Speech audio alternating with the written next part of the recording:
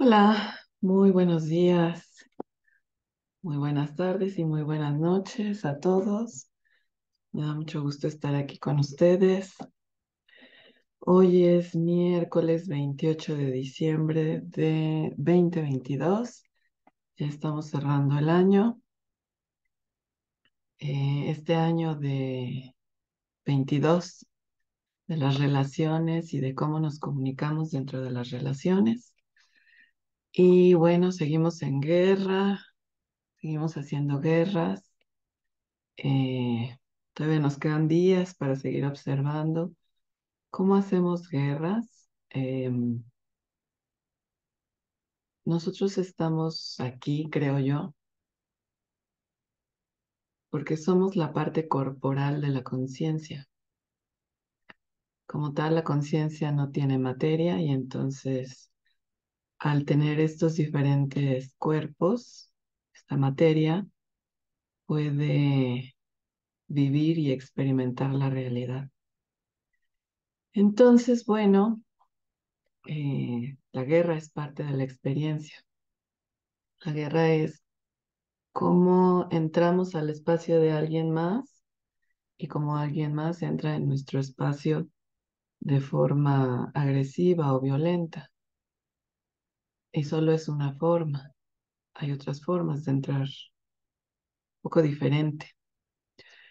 Bueno, habrá quien siga trabajando temas de comunicación en 2023, temas de límites, temas de agresiones, de protecciones. Siempre hay, si hay vida, hay tiempo y espacio para observar y darnos cuenta cómo lo hacemos. Entonces, bueno, estamos haciendo un cierre estos últimos días de 2022, todavía entregando esta información a la conciencia. A esto me refiero, a cómo cada uno de nosotros hace, cómo es nuestra forma de relacionarnos. Cada partícula tiene una forma de relacionarse y es la información que entregamos a la conciencia. Cuando tú te das cuenta de algo, decimos, nos cae un 20. Y desde el 2020, bueno, están cayendo los 20, siempre han caído, ahora más rápido, mayor volumen, caen más 20 y seguirá siendo así porque estamos en toda esta década 20, bueno, no, estos 100 años, ¿no? De 20 hasta que lleguemos al 99, ya después será 21, 2101. Por lo pronto estamos en 2022, ya comenzando en unos días 2023. Y esto tiene que ver con recrear, 20, recrear. Nos caen los 20 y podemos recrear. Te das cuenta de algo. Cuando tú te das cuenta de algo y te cae un 20, en este, ¡ah!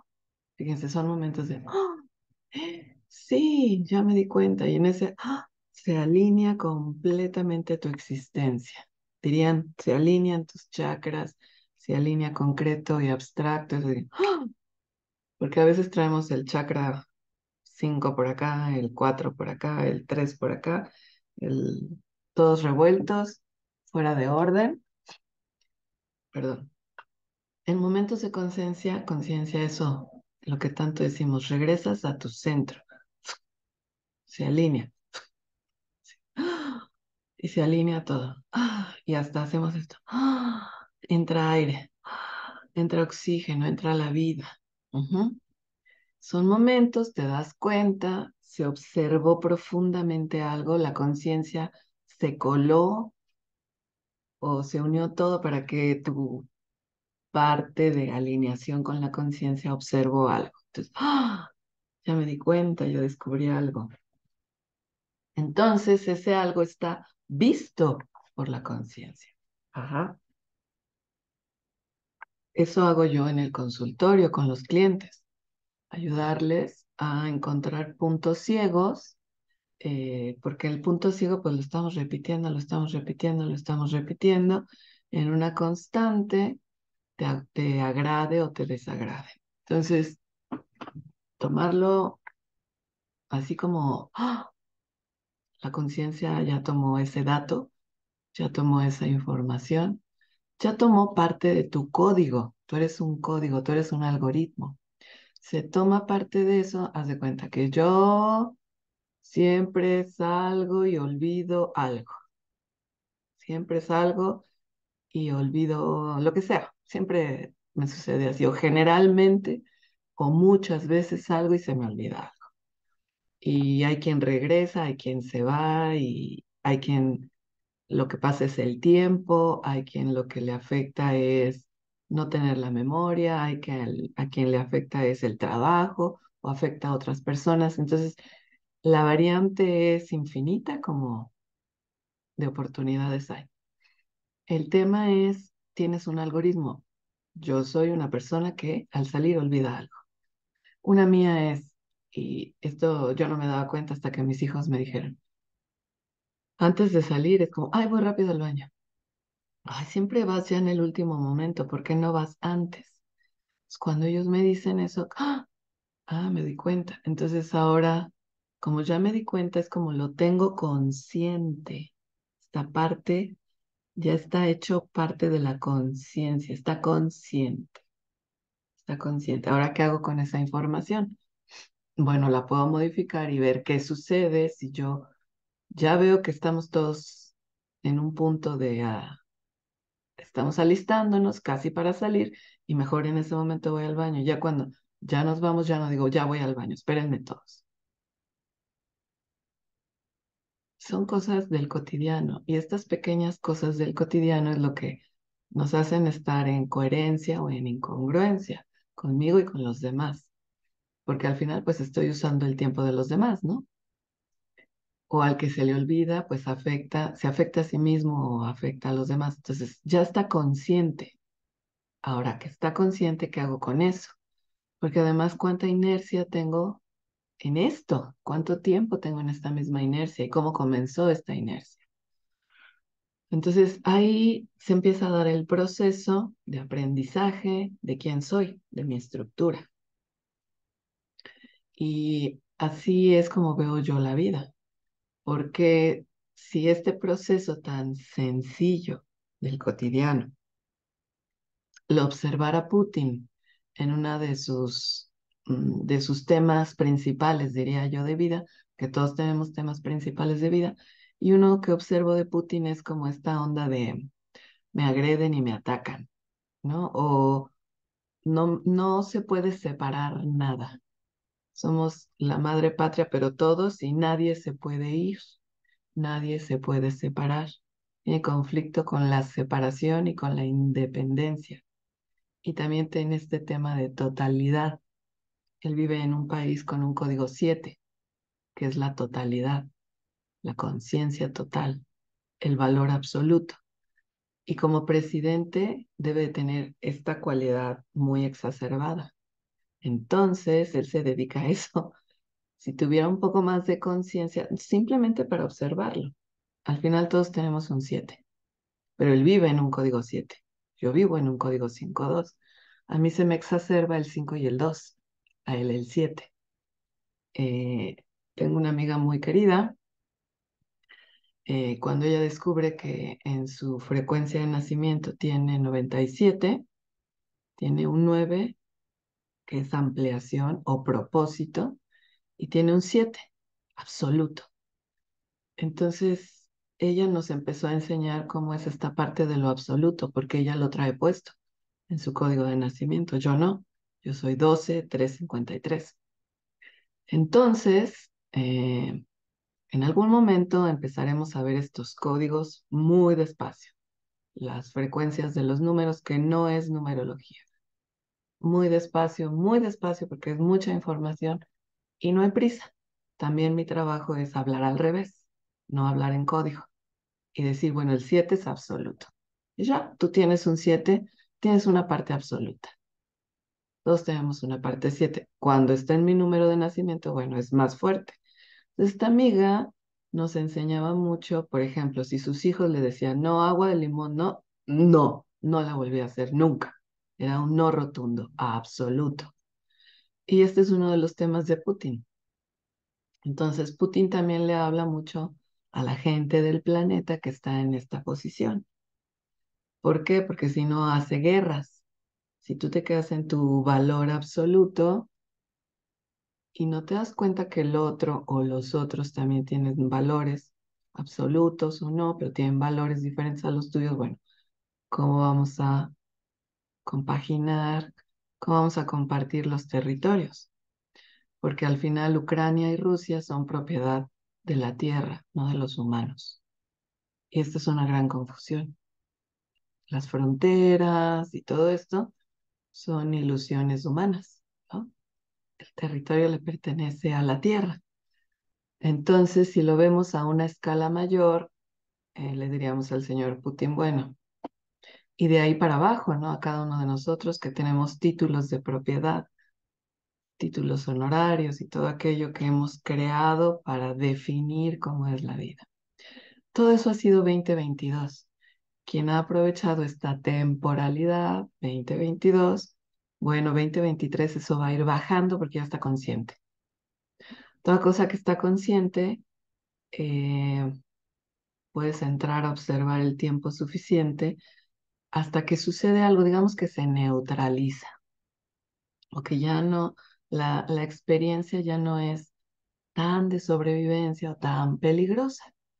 Entonces, bueno, el chiste de estar observando es eso, como que va bajando el nivel de sobrevivencia, de peligrosidad, y cuando estás viviendo, no sobreviviendo, pues hay menos estrés, mayor capacidad de tomar decisiones, de colaborar, de ir hacia adelante o de estar en el presente, no tanto conflictuando en el camino de otro, sino en mi camino.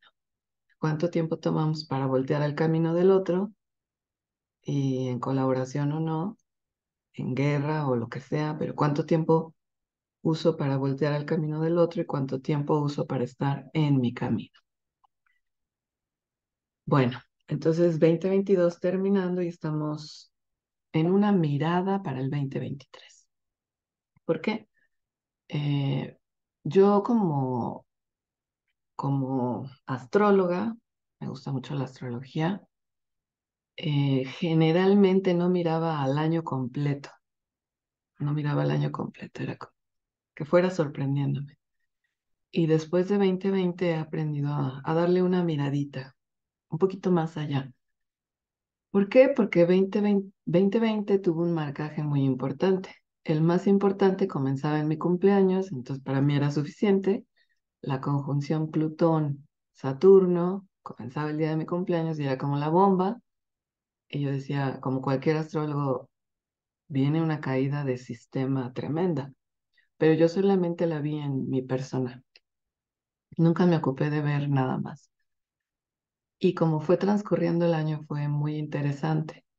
Las otras conjunciones o el otro elemento. Tenemos Saturno, orbital 6. Orbital 6 tiene que ver con poner límites, Saturno, con el miedo. Le dicen el señor del karma. Es una hoz que corta, ¿no? Estaba Plutón, el orbital 9, el que nos da ampliaciones, como matando. Muere algo, hay una transformación, surge la vida. Por eso Plutón está asociado con la energía sexual. Ellos dos se unieron en 2020 y como ya venía previo esta conjunción, Saturno es más rápido que Plutón.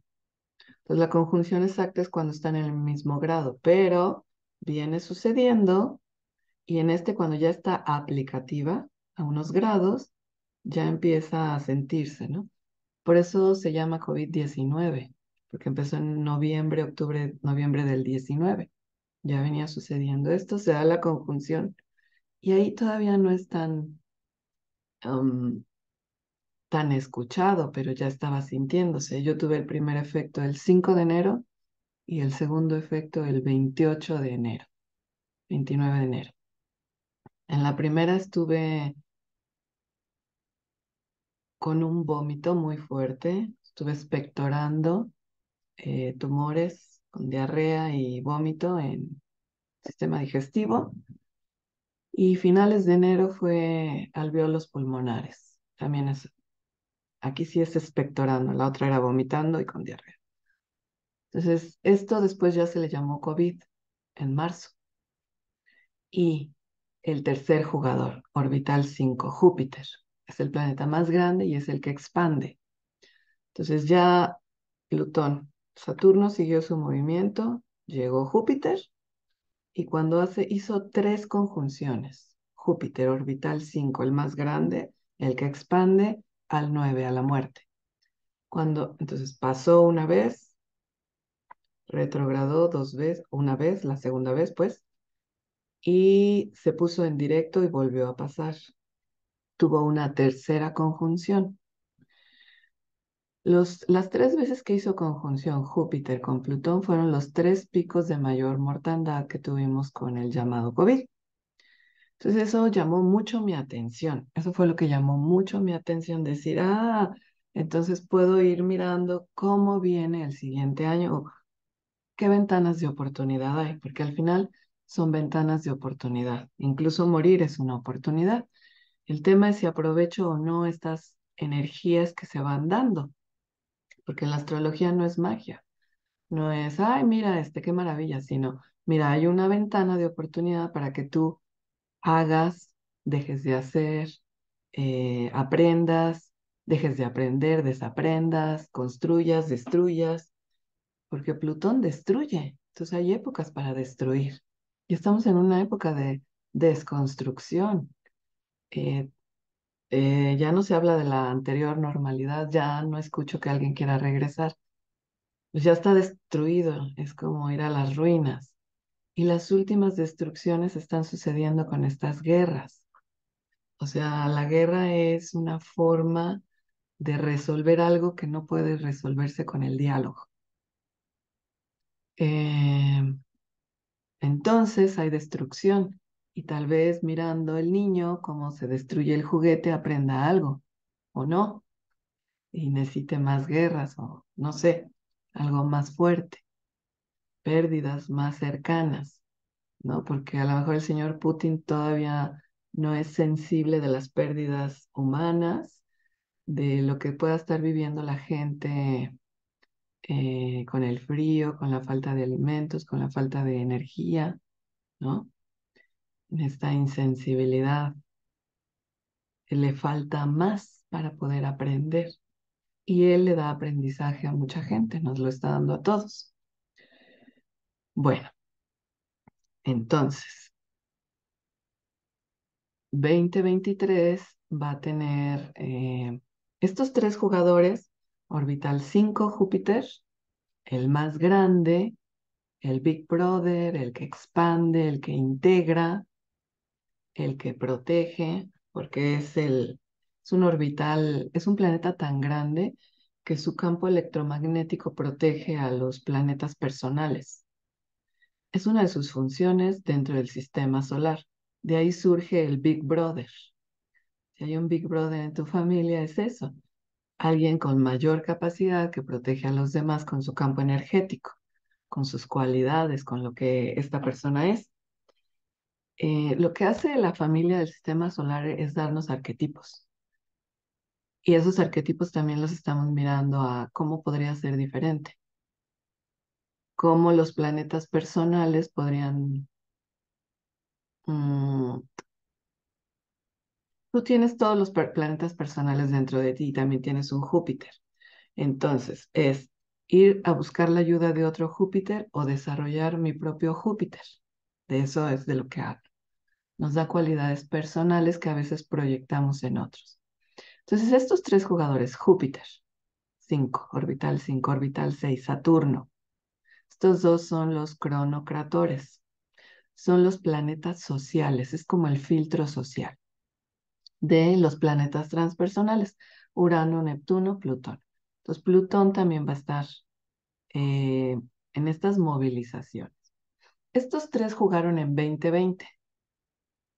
Estos dos cambiaron de tierra, de estar en elemento tierra a elemento aire. 6 y 9, Saturno y Plutón, al juntarse, no lo habían hecho hace más de 200 años, cuando pasamos de feudalismo a capitalismo.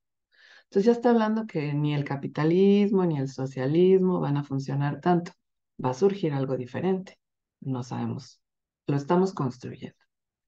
Más bien estamos desconstruyendo todavía. Por eso la inestabilidad, porque no hay un sistema que sostenga. Se está perdiendo uno y al mismo tiempo se está generando otro. Es como tú también que estás, ¿qué sistema te estás generando tú personalmente en todos los ámbitos? ¿O cuál es tu colaboración al desarrollo humano? ¿Tú en qué estás colaborando? Yo estoy colaborando en esto, en compartir esta abstracción de la que me percato. ¿Para qué? Para que tú seas más funcional en lo que a ti te toca aportar. Yo digamos que doy cierta explicación para que tú vayas a tu vida y puedas ir entendiendo cómo desconstruyes, entras en crisis existencial, te pierdes la estabilidad. Ah, pero vas construyendo un poquito, aunque sea un poquito, y de ahí te agarras, porque hay mucha gente agarrándose de la normalidad anterior, ¿no? De la antigua normalidad. Pues eso no es sostén, esto es sobrevivencia pura. Entonces, irle construyendo, irle poniendo ladrillitos a esto, me voy soltando. O sea, también entiendo. Yo acabo de vivir esta crisis existencial en donde, por más que me agarré, se acabó. Diciembre fue muy intenso para mí y se acabó. Y ya ahorita pasé esa crisis existencial y pues ya le estoy poniendo ladrillitos acá, ¿no? Vivir la ansiedad y el estrés es importante para capacitarte. Aprender a vivir la ansiedad y el estrés. Entonces regreso al tema. Perdón que me salga, pero es importante hacer estos puntos, estas aclaraciones. Bueno, estos tres planetas que jugaron en 2020, los tres estaban en Capricornio. Capricornio es el signo de la autoridad, de los sistemas, de la sociedad, y pasaron los tres a decir, bueno, ya no funciona, vamos a hacer algo nuevo.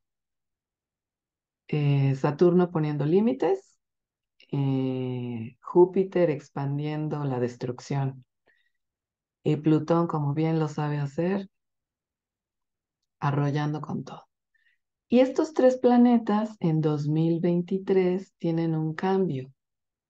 Júpiter ya acaba de entrar en Aries, entonces el movimiento es diferente.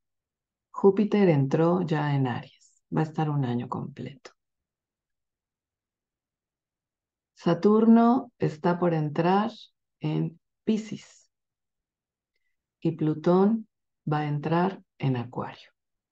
Entonces, como el primer movimiento que tuvimos, así la transformación, el corte de caja, así como ¡pah! Todo lo que nos pegó, toda la desconstrucción, así como pa, pa, pa, que vas cayendo, ahorita ya va a empezar a tener un movimiento. O sea, todo digamos que toda la destrucción, ya vamos a empezar a mirar un para qué, hacia dónde se va a mover toda esa energía. La energía que destruyó, que hizo caos, ya tiene una proyección. Y eso para el humano es importante, porque no somos como el perro. O sea, sapiens, la cualidad sapiens, sí tenemos la cualidad humana. Y la cualidad sapiens, pues nos gusta pensar y proyectar y saber para dónde. Y fue tiempo de, ups. Y de verdad, apenas ahorita proyectar es así de pequeños ladrillos de como qué sería, como qué sería. Sobre todo ahorita este periodo donde tenemos la última luna, tuvimos 5 planetas en Capricornio, en donde se arrasó con todo. 5 planetas. ¿Para qué? Para que empieces a pensar de a poquito, a largo plazo, en los siguientes 30 años. ¿Qué ladrillos voy a poner para generar una estructura diferente? Ya no como las que hacía yo. Igual si empiezas a poner ladrillos, base de sostén, de paradigma anterior, pues creo que no van a funcionar, se te van a caer las estructuras, ahí te vas a dar cuenta. Ahí nos vamos a dar cuenta, me incluyo. Es difícil no saber cómo estructurar algo con algo nuevo que no sabes ni cómo es. Entonces aquí entra la confianza de Capricornio. Capricornio tiene mucho miedo y no sabe cómo. Entonces, al menos confiar en que quieres construir algo nuevo sería mucho la clave, que quieres empezar a poner bases, ¿ok? Y este periodo de construir o proyectar o empezar a planear es de aquí, del 21 de diciembre al 20 de enero, de poner en papel planes y proyectos. Muchos, todos los que tengas. Porque Júpiter ya entró en Aries, entonces, ¿qué va a hacer? Expandir al yo. ¿Qué es Aries? Aquí la gente ariana, Sol, ascendente Aries o planetas en Aries, se te va a expander todo esto que tú eres. Si eres ascendente, vas a tener un nacimiento que viviste hace 12 años. Hace 12 años comenzaste algo que ni sabías cómo era y que tenías miedo. Y ahorita acuérdense porque te va a dar fortaleza de que ya lo hiciste una vez o lo intentaste y no lo lograste. Segunda vuelta. O ya sabes cómo hacerlo, ¿no? Aquí está la ventana de oportunidad. Por eso digo que a lo mejor hace 12 años lo intentaste y no lo lograste. Entonces, que te caiga el 20, tomes conciencia, ¿por qué no lo logré? Porque Aries es yo. Yo quiero conquistar, yo quiero hacerme un lugar en la vida, yo quiero ser, yo quiero existir, tengo la voluntad, tengo la fuerza. A mí no me gusta ya ponerle este tema del guerrero, porque estamos terminando las guerras y un soldado en cada hijo te dio. Y es así como otra vez código, meter código de guerra, ¿no? O sea, como para qué. Mejor te diría, Aries es el amante, Aries es el amante, el erótico, el que tiene fuerza y voluntad. Más bien, ¿en dónde la pones? ¿Dónde pones tu fuerza, tu poder, tu iniciativa propia, tu capacidad? ¿En dónde lo pones? Porque ahorita que entra Júpiter, pues lo vas a seguir haciendo, lo que siempre haces, ¿no? Y te vas a dar cuenta.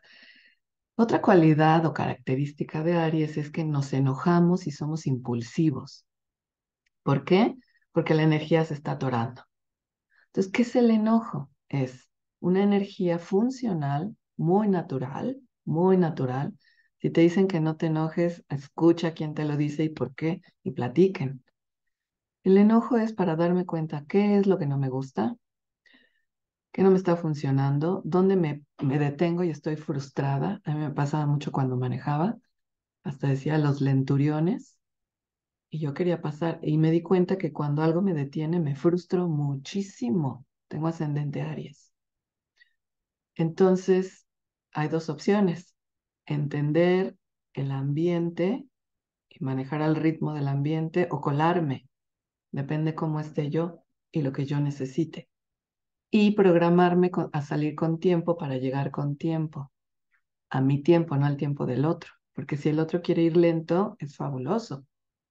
Entonces, los arianos a veces nos frustramos, nos enojamos, ¿no? Es esta energía de Aries.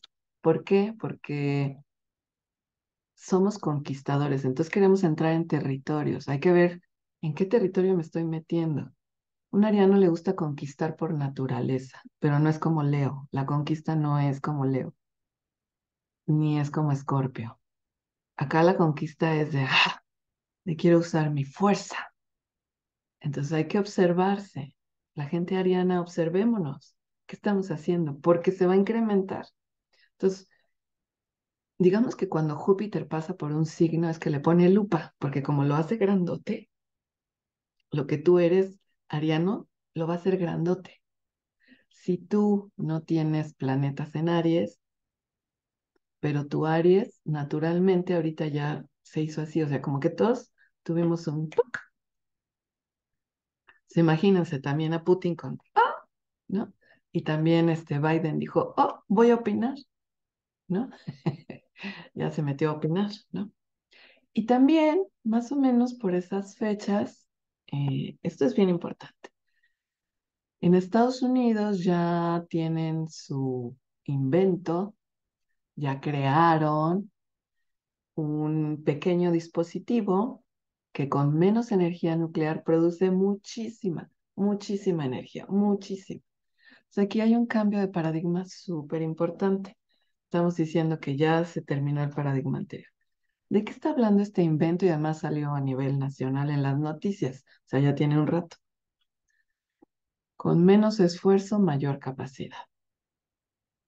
Eso de con el sudor de tu frente ganarás todo aquello, está terminando.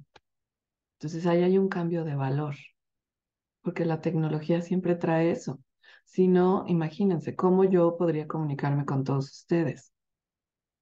Que escribir cartas, muchas cartas, mandarlas, mucho esfuerzo, no, rápido, todos de un jalón aquí, vía online. Además, con repeticiones. De eso se ha tratado, con mayor facilidad, con menor esfuerzo.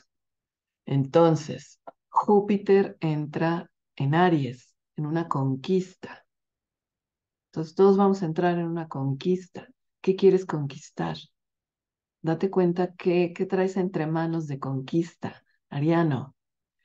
O tu Marte, depende de dónde esté en tu carta natal, pues va a querer conquistar, porque ahorita se activó. Energéticamente hay una activación. Entonces, bueno, o vamos a estar muy peleoneros o cómo vamos a usar esta energía. Si todos nos diéramos cuenta que cada uno tiene un lugar, tal vez dejaríamos de competir y empezaríamos a ser competentes, cada quien en lo suyo, aportar lo suyo y ser colaborativos. Y la competencia dejaría de ser un peligro.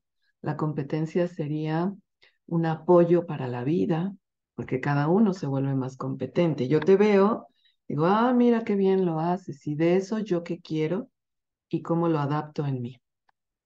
Así funciono yo. Yo sí veo cómo lo hacen los demás. Y antes era muy envidiosa, hasta que entendí la función de la envidia, porque la envidia y la admiración, pues es lo mismo, voltear a ver a alguien, nomás como te sientes, es la diferencia, ¿no? Ay, le admiro, ay, qué coraje me da, ¿no? Pero es lo mismo. Entonces, cuando alguien me llama la atención, observo el modelo y lo adapto a lo que yo soy, porque no me puedo poner su modelo, yo solo soy Laura. Y ya a partir de estas fechas, sobre todo con esta crisis existencial, no quiero ser nadie más, solo yo. Me conviene mucho ser yo y no me conviene ser tú. Me conviene adaptar lo que me gusta de ti a mi propio modelo. Lo acomodo para que sea modo Laura. Este es mi mejor lugar. Este es mi mayor anhelo. Esta es mi mejor función. Bueno, entonces esto será Júpiter. Por ahí de marzo, ¿cuándo entra? Eh, ¿Cuándo entra? ¿Cuándo entra? Mm, bueno, en marzo, en abril, no estoy segura. No, no estoy segura. No, en mayo. Creo que en mayo. eh, O sea, Júpiter es un planeta mucho más rápido que Saturno y los demás. Entonces va a pasar por todo Aries y va a hacer pequeños toques en Tauro, en el siguiente signo. Entonces va a tener destellos, hagan de cuenta. Así como entró ya ahorita en Aries, nos activa la parte ariana. Pero también en 2023 va a tocar Tauro. Y en Tauro están los nodos y está Urano. Entonces la conjunción Júpiter, Urano es de genialidad eléctrica. O sea, se va a expander Urano, que es el que expande, va a expander a Urano, a la novedad. Entonces van a ser toques, toques. Las personas que tengan estas conjunciones en su carta natal van a tener así como una, les va a llegar así como la idea genial. La idea genial. Anótenlo, anótenlo, porque realmente 2024 va a ser la proyección de toda esa genialidad cuando Júpiter ya entre definitivamente en Tauro. Se va a poder materializar, que eso es Tauro, materializar. Entonces, Júpiter es la conquista, entramos, comenzamos, para que en 2024 se pueda concretar algo. Eh, y otra cosa que le va a pasar a Júpiter este año, o lo que nos va a mostrar en Aries, está transitando Quirón, el centauro del dolor. Ya platiqué un poquito de eso, de Quirón. La herida del alma, que si te sientes abandonado, tu dolor natural. Y entonces Quirón Júpiter va a hacer conjunción con Quirón por ahí de junio.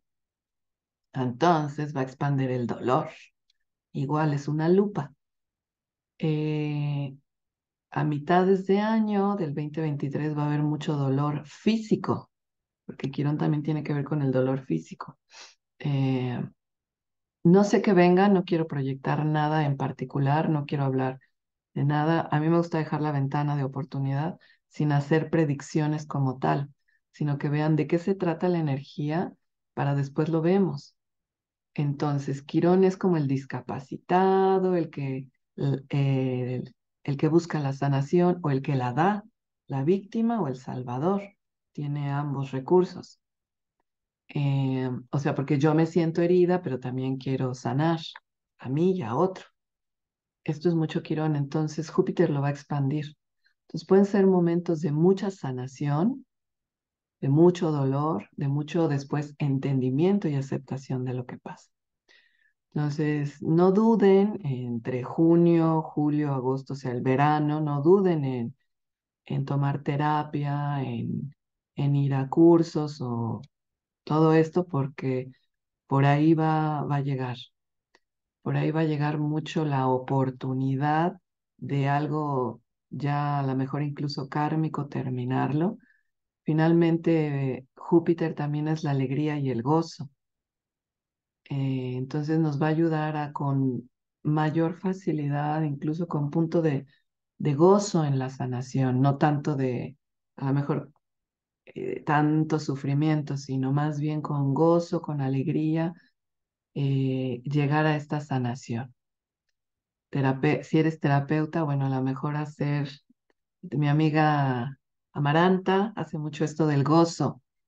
Si la ven en Facebook, ella va a tener mucho éxito este 2023 por sus talleres del gozo. ¿Por qué? Porque a lo mejor la atracción sea por ir al gozo para sanar estas heridas. Si eres terapeuta, bueno, por ahí también está el tip. Hay que aperturar ir más a la sensación de alegría o con risoterapia, cosas de estas, ¿no? También si tú tienes tu método, pues por ahí agregarle un poquito más. Entonces, bueno, esto sería mm, cada vez que se unen Júpiter y Quirón, lo hacen cada 14 años. Entonces vamos a tener ahorita otra vez un inicio de un ciclo Quirón, Júpiter. En este caso va a ser en Aries. La vez pasada no fue en Aries. Se encontraron en otro signo. Entonces ahora es en Aries. ¿Qué es lo que van a sanar? Al yo, a mi sensación de no tener lugar. Aries es la cabeza, a lo mejor las personas que padecen de desvalorización, de dolores de cabeza, de yo no soy, de no logro, de no puedo, de insatisfacción, de no soy suficiente. Entonces, mucha la sanación va a comenzar este periodo de 14 años para el yo. Va a ser un periodo de 14 años, me voy a sanar a mí. Entonces, imagínate, si todos estamos mirando al yo me ocupo de mí, tú te ocupas de ti. ¿Qué pasaría si cada quien aprende a ocuparse de sí mismo? Y no es que nos vamos a volver doctores. Sin embargo, vean cuánta información hay en YouTube y también desinformación. O sea, hay mucha gente que está aprendiendo a sostenerse a sí misma. Y eso es un gran valor para mí hoy en día, ¿no? Ser autosuficiente. En la mayoría de las terapias se habla de unidad, una unidad conmigo. Primero una unidad conmigo para salir a hablar con otro o convivir con otro. Entonces este periodo va a ser muy sanador. Aquí está la ventana de oportunidad. En todo esto que veas que yo no soy suficiente, yo no soy capaz, yo no puedo, soy el patito feo, el gusano, lo peor, ahí. Ahí va a estar tu oportunidad. ¿Te sientes mal contigo mismo? Ahí está tu oportunidad de detenerte y observar. Bueno, tenemos este otro movimiento que es Saturno entrando en Piscis. Eh, Fíjense, porque Saturno es el planeta de los límites. Saturno es el planeta del orden, de las jerarquías, eh, de la realidad. Saturno es Cronos, el tiempo, y va a entrar a Piscis, donde no existe nada de esto. Piscis es, no hay límites, somos gotas del océano y todos tenemos, en mi composición gota tengo lo mismo. Piscis, no hay límites, todos somos iguales. Es también temas del alma, no hay un orden conocido como en la materia de Saturno. Entonces acá los sueños, lo onírico, lo simbólico, y acá no, acá es la materia, lo concreto, la realidad, acá está la fantasía, los ideales, es el último signo del zodiaco. Entonces ya es como todo está acá concentrado, es el inconsciente colectivo, aquí está todo concentrado. Entonces llega nuestro querido Saturno a intentar poner orden. ¿Qué tipo de orden podría poner en Piscis? Bueno, te voy a decir, mira, de tus fantasías, le vamos cortando. De todas tus oportunidades y de todo, vamos a hacer un cono. Y realmente, ¿qué sí puedes materializar? ¿Por qué? Porque Saturno, repito, es la barrera social, está el orbital 5-6, están los personales, 5-6, filtro, y luego los transpersonales. Y acá está la onda neptuniana, ¿no? Piscis. Y dice Saturno, a ver, han tenido muchas fantasías. Fíjense, yo les acabo de decir que Júpiter va a entrar en el yo a que te capacites en el yo. Y luego Saturno entra en lo pisciano, en el Salvador víctima. Y va a decir, a ver, ya vamos a terminar con esto de Salvador víctima. Mejor, ¿qué idea de todas las posibilidades del océano de la posibilidad quieres concretar? Podemos empezar a dejar la fantasía de que eres una víctima, o podemos terminar el ideal de que eres un salvador y permitas que el otro se capacite. Entonces vamos a mirar, vamos a tener la oportunidad de mirar nuestras fantasías, nuestros ideales que a lo mejor no se cumplen, porque a lo mejor ya están obsoletos. O de esa fantasía, de ese unicornio al que me trepo, que realmente voy a poder materializar. Es un filtro. Porque en la fantasía, en lo abstracto, todo es posible. Pero acá en la materia se requiere un proceso. Tú ahorita te puedes antojar, te voy a decir algo muy rico. Ahora no hice romeritos. Pero imagínate unos romeritos. Ya, yo ya salivé. Ya te los imaginaste así. Segundo, hazlos. Se lleva un proceso. Ese es el tema con Saturno. Yo soy Saturnina. Me dedico al proceso, ¿no? Pero también tengo una Venus en Piscis que fantasea mucho. Entonces ahí es donde, ya cuando va a bajar la fantasía a la realidad y no es el ideal, viene la desilusión. Bueno, bienvenidos al año de la desilusión. Bienvenidas las desilusiones. Este es el nivel realidad, esta es la ilusión. Y cuando baja, golpea. Bienvenidos al año de las desilusiones, para entrar en las realidades y aprovechar y capacitarme. Entonces vean cómo lleva ese proceso de movilización de 2020, ahorita ya empezar a salir de las fantasías y a salir, o con todo y el miedo, que sí voy a poder lograr, que empiezo a movilizar, a concretar. Ujú. Todos estos sueños colectivos de Piscis. Fíjense que un sueño colectivo pisciano es que llegue un salvador. Eh, Estaba viendo, comencé a ver esta serie de tiranos en Netflix. Y lo que más me llama la atención es que para que exista un tirano, bueno, el señor tirano tiene todo su desarrollo muy padre, megalómano y lo que ustedes quieran, todo, todo, todo, todo lo que ustedes quieran. Pero lo que se me hizo importante es que se requiere tener un pueblo que busque una persona autoritaria o un pueblo que busque a quien seguir. Entonces, también estos días yo tuve que salir de mi fantasía en que todos queremos ser autosuficientes, sustentables y todo aquello. La mayoría de la población quiere seguir un líder y seguir una instrucción.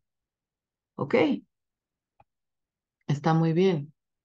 El colectivo nos va mostrando. Si nosotros elegimos tener hoy un presidente autoritario, es que el colectivo busca que le digan qué hacer. Y para mí es importante nombrarlo, mencionarlo hoy. Está bien que haya un funcionario, un administrador, pero ¿me hago cargo yo de lo mío o sigo en la onda esta de que alguien se encargue? Porque todo es culpa de fulano o de mengano. Y también ya me di cuenta que esto es un proceso a largo tiempo. Si yo lo quiero hacer en mi vida, bien por mí, pero no quiere decir que todo el mundo lo va a hacer. Entonces, también ahorita este diciembre me sirvió para darme cuenta de esas cosas, ver el rostro de las personas de estas películas, en donde les dicen algo y van y lo cumplen, el rostro del odio, ya lo puedo ver.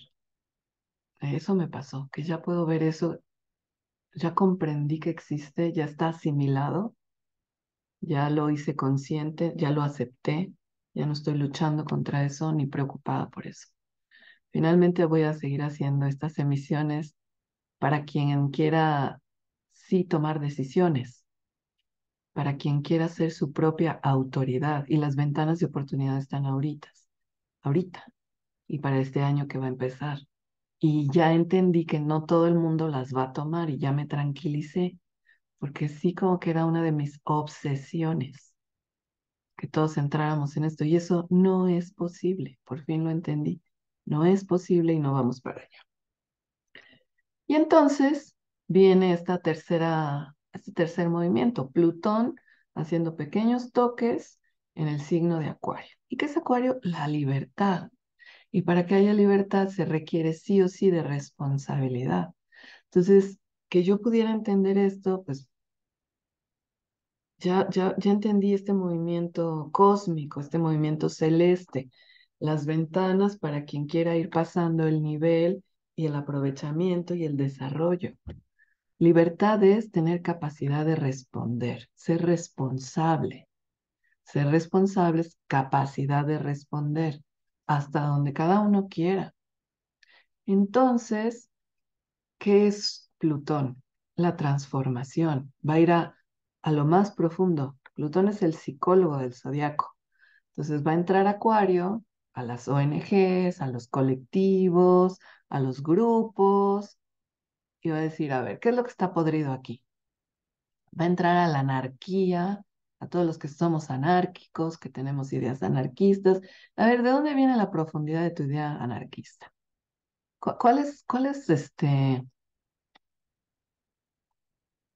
el psicólogo lo que hace es ir al punto profundo de la sobrevivencia, a indagar en el misterio de lo oculto, esa oscuridad donde no ves el punto de la sobrevivencia. Entonces, ahí va a entrar. ¿Por qué eres anárquica? Me va a preguntar a mí. ¿No? Va a entrar en Acuario y nos va a preguntar. Acuario son los grandes ideales. Entonces, ¿y por qué quieres que todos tengan tu mismo ideal? Ya me preguntó a mí. Uy, sí, no, no es para mí. Ya, le voy bajando 50 rayitas. Solo lo voy a platicar, que cada quien haga lo que quiera. Pero sí, sí tenía yo esta tendencia dogmática jupiteriana, ¿no?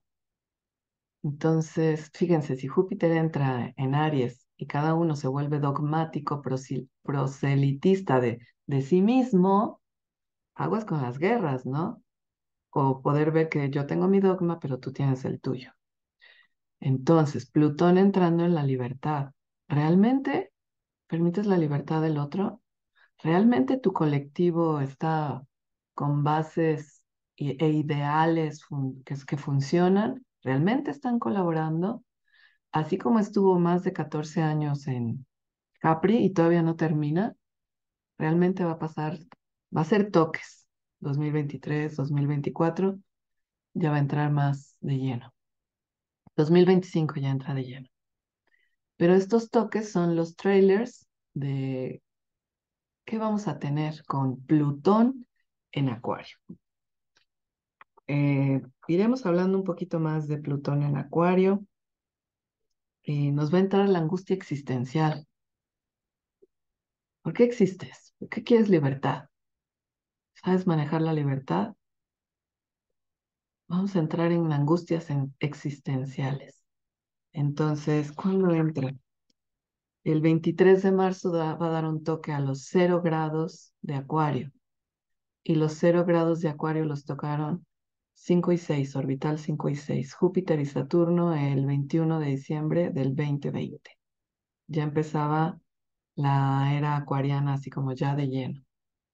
Entonces, Plutón es el último planeta y es el último que viene haciendo barridos de todo esto social.